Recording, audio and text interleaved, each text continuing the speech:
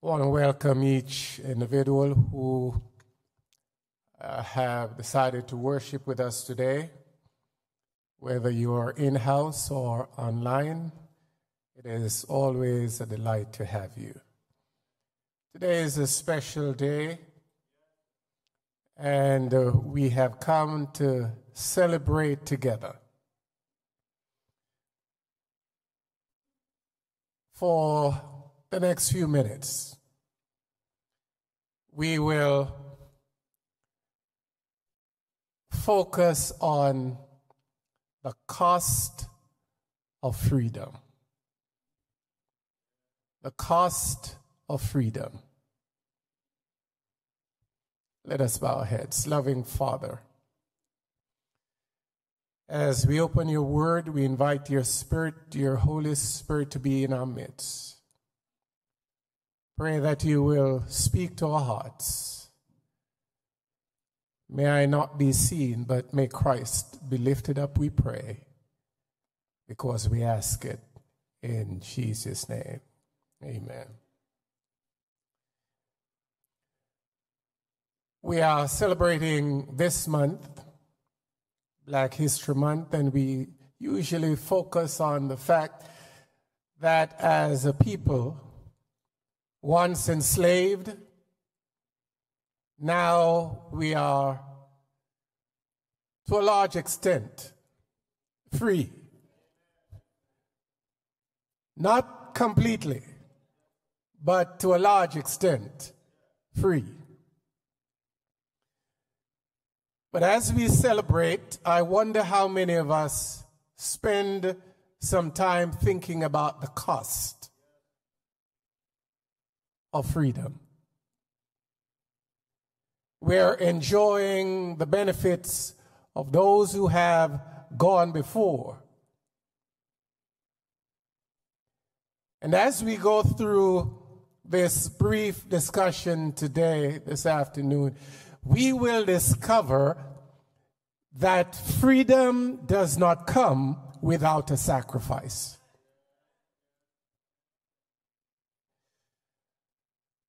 The Bible tells us that the greatest miracle in the Old Testament was the Exodus.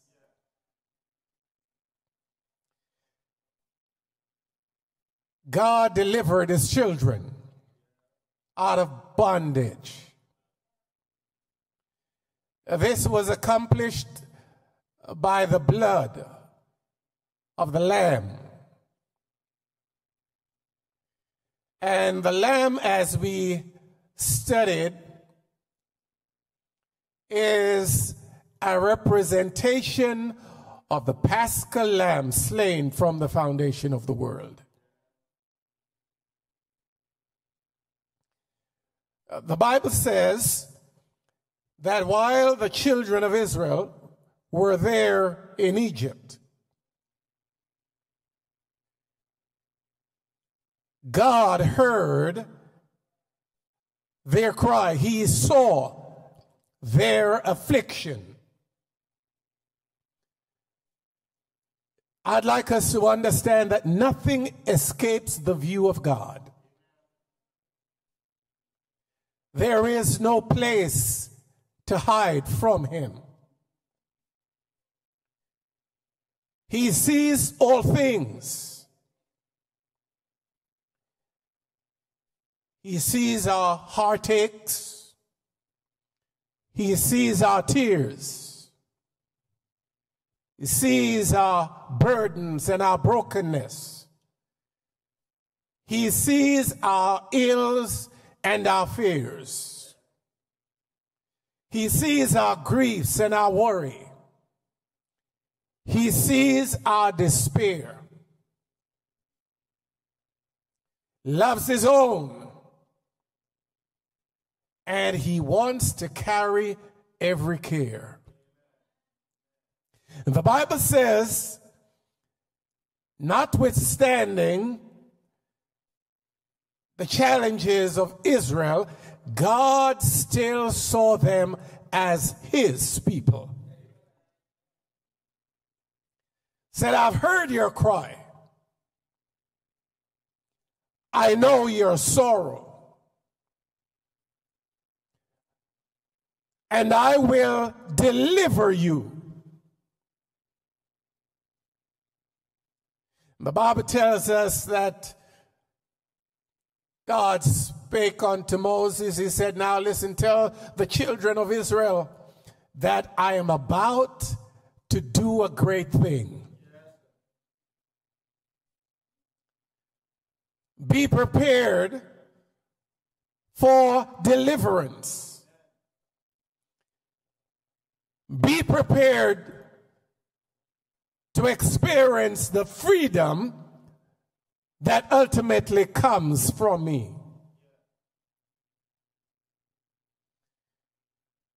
The Bible says that God instructed them to take a lamb,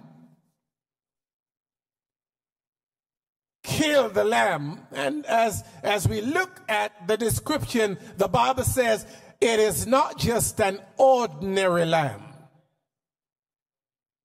Lamb must be without blemish. Lamb must be just a year old. The lamb must be one that signifies the holiness of Christ. Having slain the lamb, take the blood, put on the lintel of the doorpost, so that as I come through to deliver, I will see the blood and I will pass over. Freedom comes as a result of what? Sacrifice. No sacrifice, no freedom. And as we reflect this month, history tells us that so many of our forefathers have given their lives so that we today can experience some measure of freedom. You know, we don't spend much time reflecting, we just take things for granted. And just as we take things for granted because we did not have to pay the price, when it comes to our spiritual freedom, many of us, we take it for granted because we do not truly understand what it costs. The Bible says that it cost all of heaven. In the fullness of time, God sent forth his son, born of a woman. And he came and he died in our place. He died on the cross. He died the death that we should have died, so that we may experience the life that he possessed.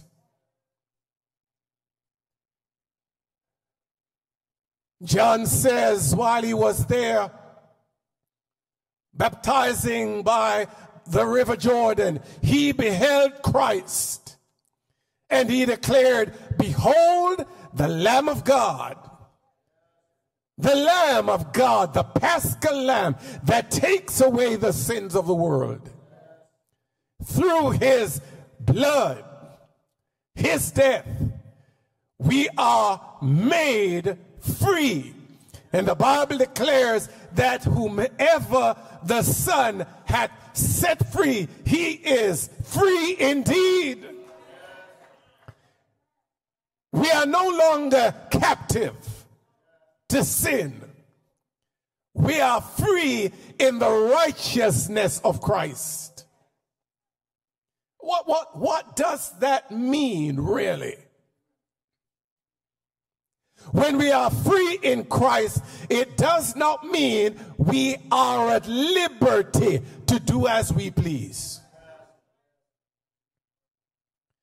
Being free in Christ means that we have surrendered ourselves to live in harmony with His will. So we are no longer captives to sin. The things we used to do, we do them no more. Because God, through Christ, has broken the chains that held us captives. The question that we need to answer today, am I truly free in Christ?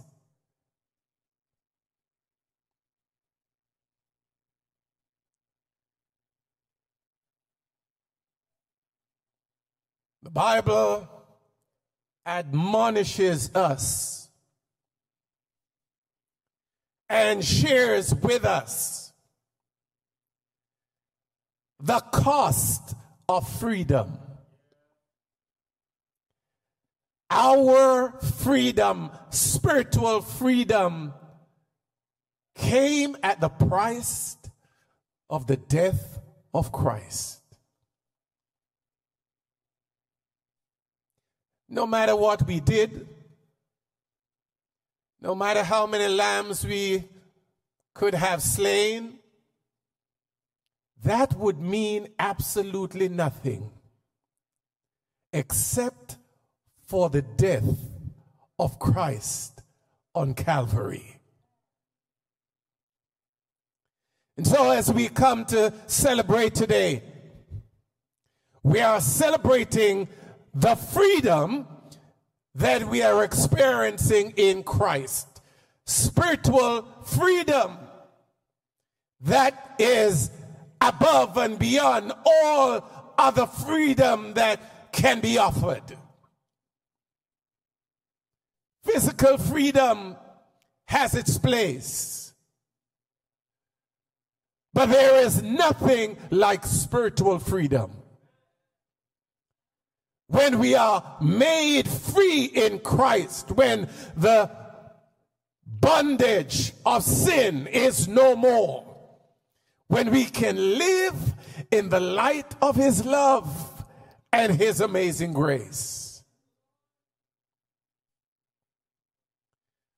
Freedom takes us not from the bondage that we talk about when it comes to slavery, as we heard in the past. But freedom takes us ultimately to eternity.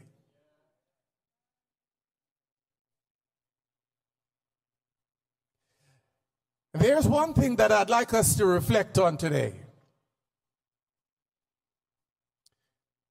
When Christ delivered Israel from Egypt, He could have led them by a direct route to the promised land.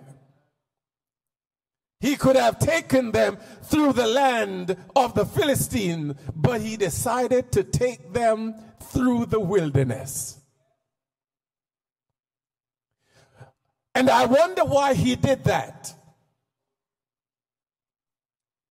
He wanted to re-educate the children of Israel and for them to understand what it meant and what it cost for their deliverance, so they would have time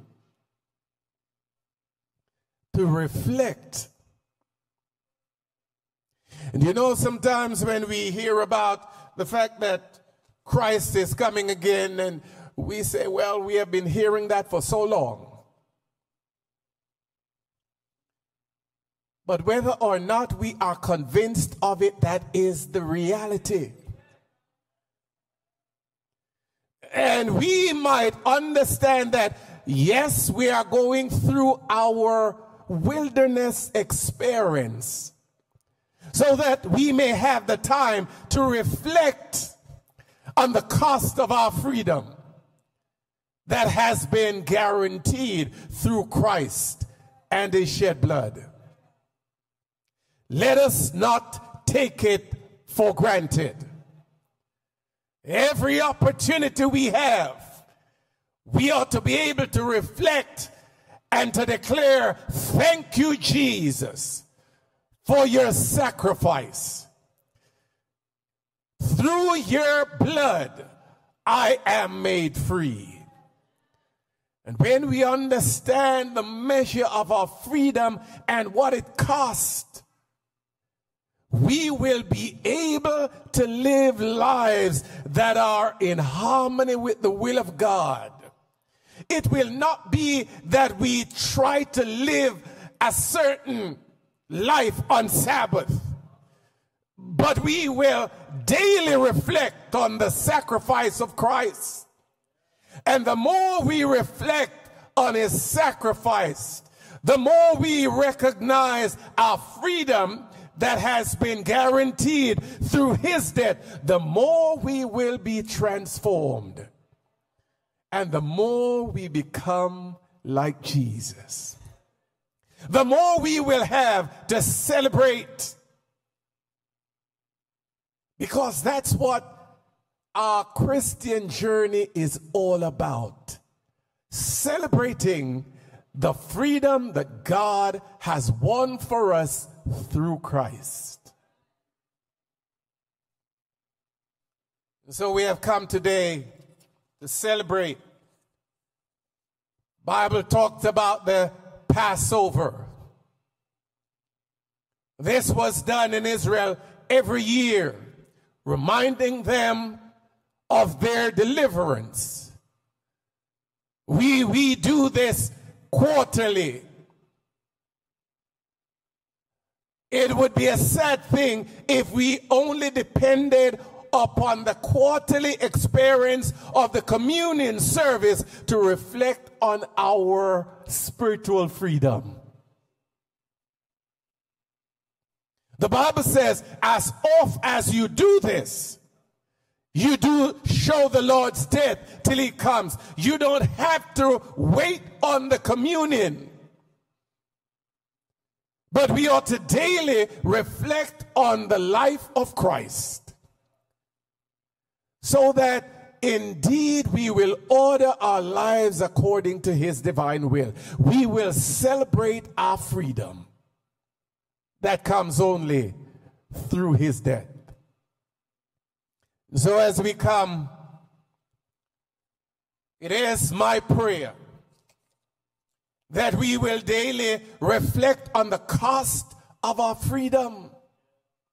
The more we reflect on the cost of our freedom, the more we become like Christ. The more our worship becomes spontaneous. The more we will be able to want to celebrate and to shout and to share what God has done for us through Christ. The more we reflect on that, we don't have to wait on the preacher to tell us. It becomes spontaneous because we're daily experiencing and living the freedom that will ultimately lead us to eternity. I am free. I'm free. I am free in Christ. Nothing will hold me captive. Nothing will hold me in bondage.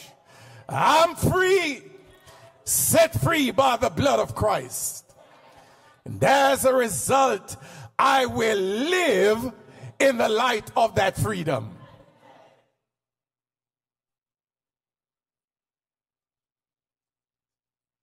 Not just about coming to church on Sabbath. It is about recognizing what God has done in your life, in my life, through the gift of his son, Jesus. This is the greatest sacrifice yet. It goes to show the measure of his love for you and for me. Greater love hath no man than this, that he lay down his life, not only for his friends, but for those who considered him enemies. I'm so glad that Christ did not wait on me to become his friend. Even when I was his enemies, he still shed his blood on my behalf. Oh, had it not been for the man called Jesus, had it not been for the place called Mount Calvary, oh, where would we be today? I trust that we will reflect on this sacrifice daily. And as we reflect, we will celebrate. And as we celebrate, we will share. And as we share, others will come to know him, whom to know is life eternal. I trust that we will be washed, made clean through his blood, still rejoicing that the blood that was shed on Calvary way back then still has the power to break the bondage, to set us free, to wash us, make us clean, and to prepare us for his kingdom. May none of us today be missing, but because of this sacrifice on Calvary, we will be allowed to enter into his eternal kingdom, not only for time, but forever. As we contemplate monthly Black History Month, let us contemplate daily the sacrifice of Christ on Calvary. And as we contemplate this daily, we will be amazed to see the transformation that comes as a result. Let us be grateful. Let us not take things for granted.